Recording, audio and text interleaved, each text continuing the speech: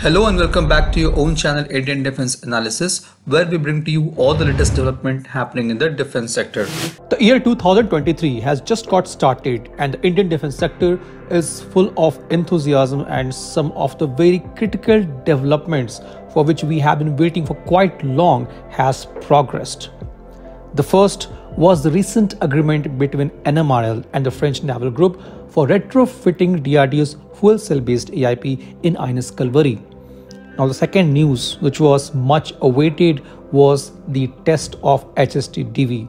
As per latest media reports, India has conducted the second flight test of its hypersonic technology demonstrator vehicle HSTDV from the east coast over the Bay of Bengal. It was first tested in the year 2020, where it was able to successfully demonstrate the hypersonic combustion for more than 20 seconds, where the HSTDV continued on its desired flight path at a velocity of Mach 6 or nearly 2 kilometers per second. While we were recording the video, details of the test such as flight path, flight duration and speed etc. has not been released.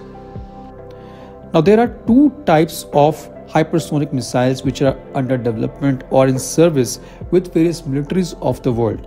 The first one is hypersonic cruise missile, which is powered by an air-breathing ramjet or a scramjet or dual mode ramjet, which is called DMRJ engine. The second one is hypersonic glide vehicle, which reach the orbit with a conventional booster before gliding towards the target. The hypersonic cruise missiles are powered throughout their flights using a scramjet engine, whereas a hypersonic glide vehicle makes use of their aerodynamic shape to glide towards the target after release from a certain altitude and speed.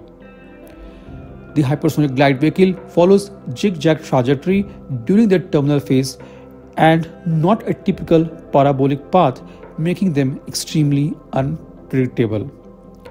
At the same time, the hypersonic cruise missile has comparatively smoother path of motion, but their flight altitude is much lower than hypersonic glide vehicle, hence their detection in radar is nearly impossible due to Earth's curvature. Now, as we all know that DRDO has been working on developing a hypersonic technology demonstrator vehicle or HSTDV, which is powered by a scramjet engine and will be used to develop hypersonic cruise missile. The development of hypersonic cruise missile, which is expected to be a spin-off of HSTDV, will be powered by scramjet engine and will be commenced under the project Vishnu. Recently, DRDL has released a poster with all the missiles under development by the organization, which you can see on your screen. The most important of them is hypersonic cruise missile based on HSTDV, and this is the first official image of HSTDV based missile in our knowledge released by DRDL.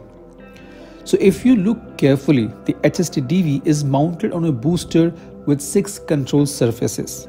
The booster is expected to be derived from K4 missile rather than Agni missile, which was used in HSTDV trial of 2020. On the top part of HSTDV, we can also see 4 control surfaces. The missile resembles Russian Zircon and Boeing X-51 Wave Rider. DRDO is working on developing advanced material for a scramjet engine which can withstand the thermodynamic stresses in the hypersonic vehicles. Now there are 2 different variants of hypersonic missile likely to be developed under Project Vishnu. The first one is going to be surface-to-surface missile with a range around 2,500 kilometers and is expected to enter service by 2024-25. The second one is going to be a smaller and compact version of air-launched hypersonic cruise missile with a range in excess of 700 kilometers that can be launched from an aircraft. The expected speed of these missiles will range from Mach 7 to Mach 10. This was today's update. Please let us know your views on this in comment section. If you like the video, do not forget to like, share and subscribe. With this, I would like to say goodbye and Jai Hind. We'll soon back with more interesting and amazing development happening in the defense sector.